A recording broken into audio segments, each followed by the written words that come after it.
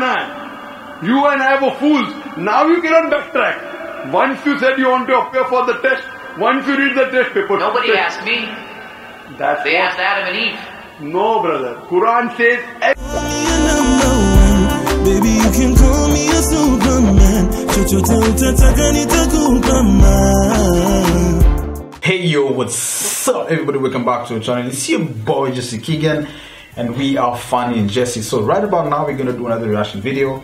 But before we get into the reaction, guys, I wanna thank everybody out there who's been subscribing to the channel. You guys are really amazing. Thank you so much for subscribing. And also you wanna thank the people who are able to like just give us suggestions on the videos to react to. You guys are also amazing. So right about now what we're gonna do is we're gonna do a video, and it goes by the title Overwhelming Intellectual Answers to an Atheist by Dr. Zakir Naik. So without any further ado, guys, let's get it. Hello, Dr. Zakir Naik. My name is Harris. I'm from Phoenix, Arizona in the United States. I'm an entrepreneur and a marketing manager. Two of my friends in America have converted watching YouTube videos of you. One of them a Christian, one of them an atheist. One of my friends presented me with how to deal with an atheist DVD of yours, which I did watch. But that didn't answer my question. And I've asked this question to a lot of people with no satisfactory answers, a lot of intelligent people. Of all the scholars that I've ever watched on YouTube, in my opinion, you're the most rational, logical, easy to understand kind of scholar that I've ever come across in my life. And it is really important that this question is answered because I've never had a satisfactory answer for this question. My question is like a coin with two sides. The first side of it is this, and this is the question. I'm somewhere between an atheist and agnostic. I'm not sure where. God has created this entire universe, and the Quran speaks a lot about how it has taken so many days and mountains and this and that, and life is going to be a test and whatnot. My question is, way before God decided to create this entire universe, before He decided to put human beings, before He decided to send Prophet Muhammad or Adam and Eve, way before He even planned about doing any of this, He knew the end result of it. He knows in the end He will be disappointed by certain people and He will throw them in hellfire. He knows they will be burning. He knows they will be tortured, and that is when they will be repenting for what they've done. Way before He created the entire universe, He knows the outcome is going to be bad. It may be good for certain people who are in heaven, but He knows that He can save those people from being in hell. Way before He even decided to go ahead with the creation. Yet He decides to go ahead with it, with all His godly logic. Why would He want to do that? The question, if I can just put it in this manner, how can God be so sadistic that He would actually go ahead with a plan which He knows is going to end up in that manner? That's the first side of the coin. The second side of the coin is, for some reason, if I believe that, okay, God is almighty and He understands everything is great, God is great, why is God insisting in the Quran that look at the mountains, look at the protons, the electrons, this and that, everything is so synchronized, how amazing I am? Why is He forcing us to find His creation amazing when it is a piece of cake for God? I mean, He just had to say kun and it was done. Then why is it a big deal if God has made this entire universe which is so amazing? Because for God it's nothing. So I should not be really amazed at His creation. He can do much more than this. So I do not understand why He wants us to respect what He's done or find it amazing what He has done. The brother asked a very good question and a very intellectual question. A very good question. And he has seen some of my tapes on YouTube even of atheism. And this question that is troubling him, he hasn't got the answer to. The brother asked the question that Almighty God knows everything before He created the heaven and the earth, before He created human being. Even if one person goes to He could avoid that. Hell, He could have avoided that. I mean, He could avoid being disappointed. Of course. I'll reply. The brother said even if one person goes to hell, it is as though God would be disappointed. Now coming to your question, I started a school. And you may have heard Islamic International School. If a teacher takes an examination, if she is just, While she is giving the examination, she writes in the maths paper 2 plus 2 is equal to how much? The student in front of her or him, the teacher, writes 5. She can very well tell the student, change 5 to 4. Would it be just on the teacher during the test and examination to correct a student who's writing a wrong answer? Right, but if she has an option that the student doesn't need to do any of that and still No, I'm asking you a simple question. I'm asking you a simple question. The teacher has given the question paper. Right. All the students are informed about it. You're right. For that particular situation, For that particular situation, the teacher can tell, dear student, change 5 to 4. What will the other students think about? Unjust. But God can be just at the same time. He can create a completely different condition. He doesn't have to go ahead with that situation. He's not bound by any situation. Brother is saying Almighty God can create something which is perfect and will not make mistake, correct? That Right. God has already done. He created the angels. God created the angels. The angel never go against any commandment of God. But human being is a better creation than angel. The angels have got no free will of their own. If you have heard my tapes, if you have not heard, I'll tell you now. The angels are a creation of Almighty God, but not the best creation. Almighty God created the human beings. The human beings have a free will to go against God or to follow God. If you have chosen to be a human being, if you disobey His commandments, you go to hell. If you obey His commandments, you are superior than the angel. Because the angel doesn't have a free will of his own, then he follows God. It's nothing great. The human beings are the better creation of Almighty God. Almighty God has given a free will. That's the different question that Almighty God knows. Because He has ilm-e-ghaib, He has knowledge of the future. He is more superior. So He has created such a creation which has a free will. The fault is of human being, not God. No, but God has created us with that fault. And He knows He can avoid that. Not fault. It's not fault, brother. It is free will. Why is He giving us a free will when He knows He's going to eventually put these many people in hell?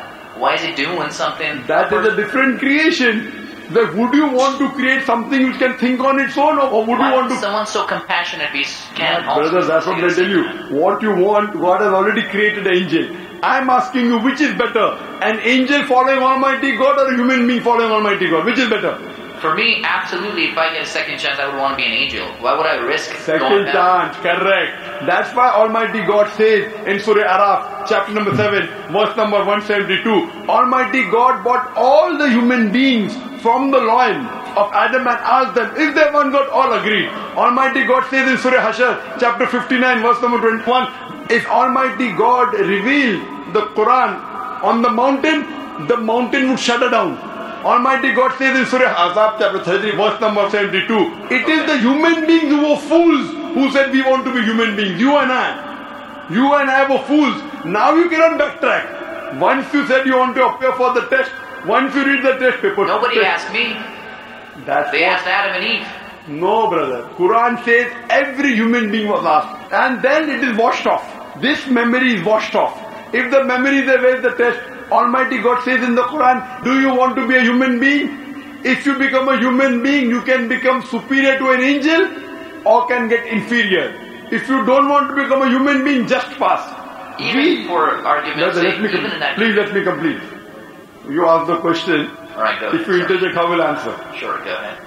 So Almighty God asks the human beings, and the Quran says, we human beings were fools, you and I both, were fools who opted for the test. Now once you undergo a test, if you follow the commandment after free will, you be superior to an angel. If you disobey Allah, you become inferior to an angel. We wanted to pass with distinction, you and I. You told, I don't remember. Of course you will not remember. And even I don't remember. But I believe in the Quran. On the day of judgment, Almighty God says, not a single human being will object to the justice of Allah. That will come to know on the day of judgment. Only thing we'll say, please give us one more chance. Almighty God will say it's too late. Because if He wants to give you a new chance, then I'll have to come back in the world again. Again everyone. So those who failed, He can't get only the failures. So the Quran says no one will ever object on the justice of Allah. They will request Allah, give us one more chance. Almighty God will say too late. Almighty God gives us chances in this world itself. You make a mistake, Allah gives you a chance to repent. You repent. Allah forgives you. Again you make a mistake. Once you die, it's only one. So as far as the first question is concerned, why did God create? Because it's a better creation. Any logical person, including you, has to agree that a person who has the free will is a better creation than a person who has no free will. Only a question you don't remember is perfectly right. When you die, when you are resurrected, that time you and I will meet. Then you will say, I remember. Even I don't remember now. But I have faith in the Quran that Quran cannot be wrong, because scientifically, if you heard my lecture, 80% of the Quran is 100% matching with science. 20% is ambiguous, neither right, neither wrong. So my logic says when 80% is 100% correct and not even 0.1% of the 20% is wrong, so my logic says even this 20% would be right. I'm a scientific person, I'm a logical person. So I believe in the statement of the Quran that we chose. If you wouldn't have chosen, you could have questioned God. Why did you make me a human being? Then God would have been at fault. But God says in the Quran, He asked, the mountains were afraid.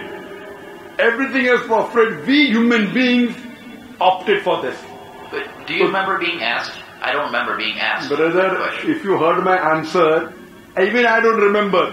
But if you remember, then where is the test? Imagine if a teacher teaches you something. Teacher teaches you something. Teacher gives you the book. The teacher has to take away the book for the test. If the teacher says, okay, take the book and answer, where is the test? Okay, but what? After the examination is over, you can go home and check or not. But even before the exam began, God knows. Brother, listen to me. After the examination is over, can you go and check home or not in the textbook? Absolutely. But during the examination, can you check? No. So now the examination is going on, brother. Once it's over, you can check. If you tell teacher, I want to see the textbook, I don't remember. No. During the examination, you cannot refer to the textbook, it will be called cheating. Correct? So once the examination is over, if you don't remember, you tell God, what is this illogical? But Quran says not a single human being will object to the justice. Let the test get over. So today, I being a scientific person, I being a logical person, based on my knowledge of science, based on my logic, when I read the other scriptures, and when I read the Quran, I find Quran is the only book, only religious scripture on the face of the earth which passes this test. So therefore I, being a scientific person, being a logical person, agree, okay, fine. This statement of the Quran also has to be right. I don't remember, that's the test. If I remember, where is the test? So that answers the first part of the question. First part, that saying that God was sadist. God is not sadist. For example, I start a medical college. I want the school students to go to medical. How many students who go to school enter the medical college? Just roughly, can you guess? Few. Surely less than 5%. Less than maybe 1%. So, why did you make a college where only 1% can enter? Fine. It is for selected few. So, same way God made heaven, Jannah, Jannat-e-Firdaus. Everyone cannot go to Jannat-e-Firdaus. Why not? Sorry? Why not? Why can't everyone go to medical college? Because it's human capacity. If humans were capable of being able to go to medical college, they would. That's the way we are made. The same way, everyone cannot become a doctor. Only those who have the capacity. Same way, everyone cannot go to Jannat-e-Firdaus, the high levels of paradise. We have to strive. God has given you capacity. If you don't follow His guidance, you cannot. If you follow His guidance, to go to Jannah is very easy. If you are intelligent, it's very easy. If you are intelligent and if you are truthful to yourself. But if you are not truthful to yourself, even a non-intelligent man can go to Jannah. Only thing, you should be truthful. God has given you different options how to follow Him. Some people think they are smart. I tell them they're extra smart. If they were smart, they would see it is crystal clear, in black and white, that this is the word of God, you have to follow it. That's the reason Francis Bacon said, little knowledge of science makes you an atheist, in-depth knowledge of science makes you a believer in God. So I wouldn't say God is sadist. I said we were fools who opted to undergo the test. not God. God gave you an option. What you want to be, we chose. So we are responsible, not God. God is not a sadist, we are fools. That's what the Quran says. On the day of judgment you will come to know, inshallah, you and I both. Inshallah, if I go to Jannah, inshallah, I'll pray to God, I'll thank God. I was a good person, I choose to be a human being. If you pass that. If you fail, then we will crush our own self. Hope that answers the question. The second part? Sorry, what was the second part?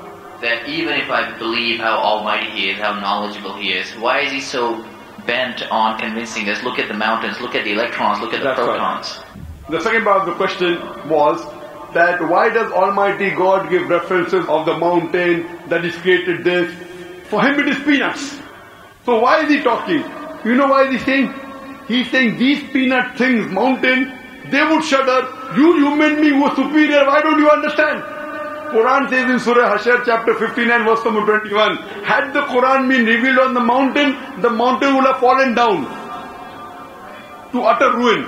But to us human beings it makes no difference. He's giving these examples to show that these things which are so powerful, the mountains etc. which He has created, would have submitted the will.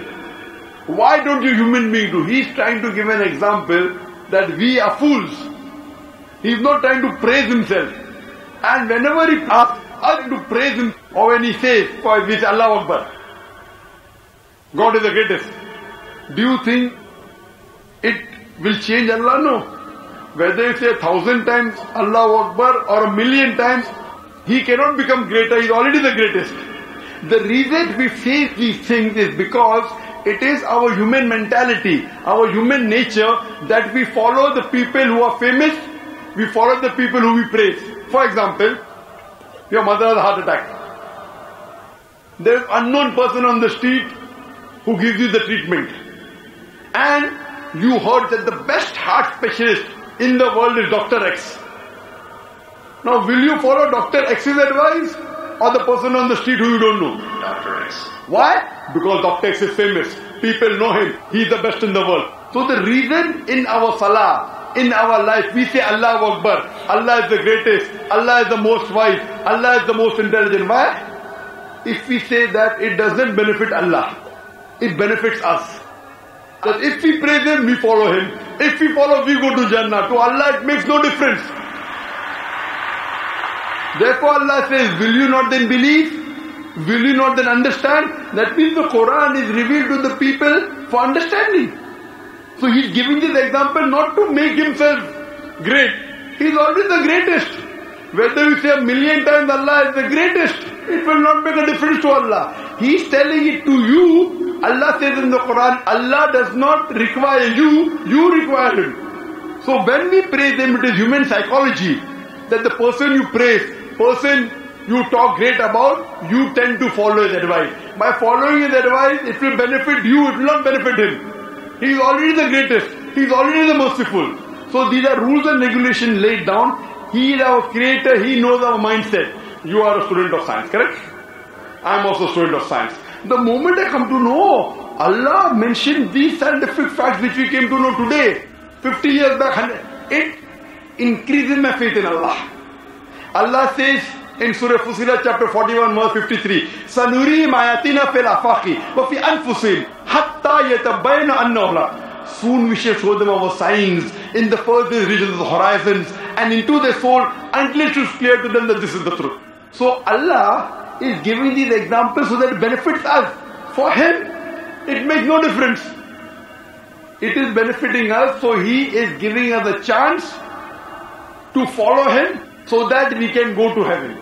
Hope that answers the question, brother. I recognize His power and I understand He's amazing in all that He's done. But am I expected to be amazed at His achievements at creating this universe? Because for me, for Him, it's like a 1-second job. Correct. Right? So for Him, which is 1-second job, when He tells you not to have alcohol, if you alcohol, sure, but am I expected to be amazed at His creation? No, see, the thing is that He is not there to prove Himself better. If you believe that for Him it is peanuts, so will a person lie? No. So if He says don't have alcohol, you will not question Him. No. Don't have pork, you will not question Him. Yeah, but I'm not amazed at His creation because for Him it's nothing. Compared to us, it's amazing. For Him, it's nothing. Right. But compared to us, a person who can create the universe, when he tells me not to have alcohol, I immediately follow. Sure, I'm not following him, but do I have to be amazed at his creation, as is said in the Quran? See, as you asked me the question, should I be amazed at the creation? Right. I would say, if I believe human being is a better creation, then yes, I'm amazed, and then I say, Alhamdulillah, he has made me better than that. So if I'm amazed, he made the mountains, he made the stars, he made the sun, but he made Zakir Naik also. He made a human being. And we are the best of creation. So he gives these examples so that we realize what benefit he has given to us. All the favors he has given to us. Talking about the science, talking about the protons, talking about the mountains. Finally he says, human beings are the best creation. So in comparison, we have to agree that our Creator has created this human body, the molecules, the DNA, the complex thing, which can never come by chance. So in this way, we are amazed at the creation of the human being. And then we submit to Him. If we are not amazed, only by being amazed, we submit that He is our Creator, He is worth worshipping. No one else can do that. This is so that we worship Him and we pass the test and we go to paradise. Hope that answers the question.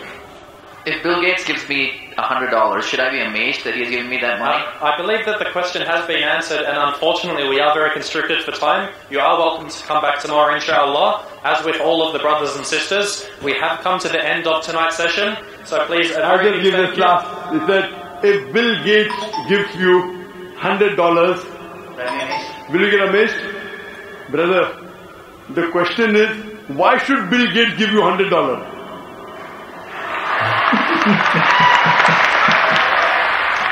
If you tell me a Tom, Dick and Harry gives you $100, nothing to be amazed. Bill Gates gave me $100. It's something that he gave you. Why did he give you? Why not somebody else? Why? So the question is, why did he give you is the question. If some Tom, Dick and Harry gives you, if a man on the street gives $100, Bill Gates. Got it. You got it, no? Got it. I got that. So now you're convinced, huh? Yes, absolutely. That is the answer. So inshallah, I hope that you come closer to Islam. So I should not be amazed at the fact that he's giving me the money. I should be amazed it's him who's giving the money. Alhamdulillah. So it was worth the time extending. Alhamdulillah. Hello, doctor. Wow, wow. That was amazing discussion right there. Overwhelming intellectual answers to an atheist by Dr. Zakir Naik. I think Dr. Zakir Naik actually answered it in a very good way. The guy had a really good questions anyway. Really good questions. I believe he came out with some answers and he agreed to what Dr. Zakir Naik actually said. There's one thing I keep on asking myself, because Dr. Zakir Naik keep on saying that we are the best creation that we've ever been created.